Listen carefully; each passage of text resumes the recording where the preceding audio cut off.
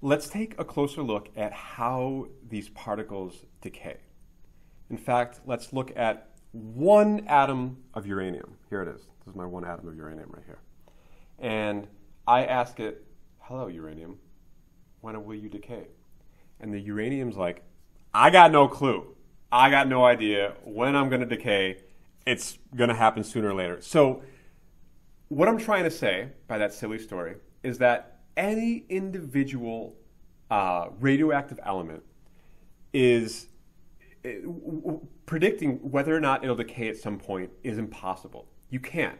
It's basically like, picking numbers in the state lottery, as the slide says. The only thing that you know is the overall rate at which the whole sample will decay. But you don't know when any individual nuclei will decay. You just know that the sample itself will decay at a certain rate. And we know one specific very important value that is called the half-life, which is T1/2, right? So this half-life is the amount of time that it takes to go from the original N0 number of parent nuclei to half that. Okay? So after one half-life of time for any given sample, right, you'll go from your original number of nuclei to half that. And after two half-lives, you'll go to half that. So N0, half of N0 over 2 is N0 over 4, right? And after three half-lives, you'll go to N0 over 8, half of that, okay? So you can keep on doing this and doing this and doing this and doing this on and on, again and again and again and again. And really, you get this curve, as you can see from the drawing. You get this curve. And so you never know when you're going to be completely out of it. Technically, that would take an infinite number of years because this line is asymptotic.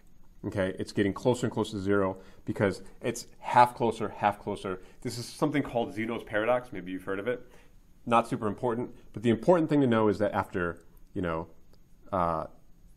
this is N here, the number of parent nuclei, after the half-life, you're left with N over 2, right? And after two half-lives, you're left with N over 4, and on and on and on and on. That is all you can really say for sure, okay? So, now, the half-life of a substance depends on the substance, right? It's kind of related to how stable or unstable it is. And so you could think from this point forward of the half-life as being a property of some radioactive substance. And you see there for various isotopes, the half-life is, these values that are in this table. So krypton, for example, has a half-life of just 3.16 minutes. Crazy, right? Whereas something like uranium has a half-life of 4.47 times 10 to the 9 years. That is a lot. It stays radioactive for a very, very long time, which is part of the reason why,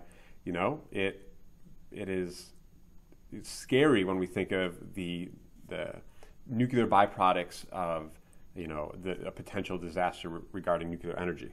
Now, nuclear energy can be done very safely, but if it's not, then we have these substances that are in our water and streams that it's not going to be a couple of days, right? That's 4.47 times 10 to the 9 years that at least half that stuff is going to still be here.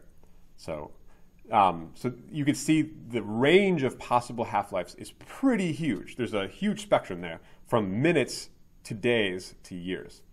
Okay, let's do a misconception question. If the half-life of a radioactive sample is 10 years, then it should take how many years for the sample to decay completely? As you can see from this, that is kind of a stupid trick question, right? Because, there's no amount of years in which you can say that this swoop will eventually actually hit it because it's asymptotic and it'll just get closer and closer and closer. So the answer would be D. It cannot be determined. All right? All right. So that's just a little crash course in how radioactivity works and this concept of the half-life. In the next video, we're going to talk about activity, which is actually the rate at which it decays. In other words, the number of parent molecules or parent nuclei per second that actually break down, and how to calculate that and predict the future. All right, see you there.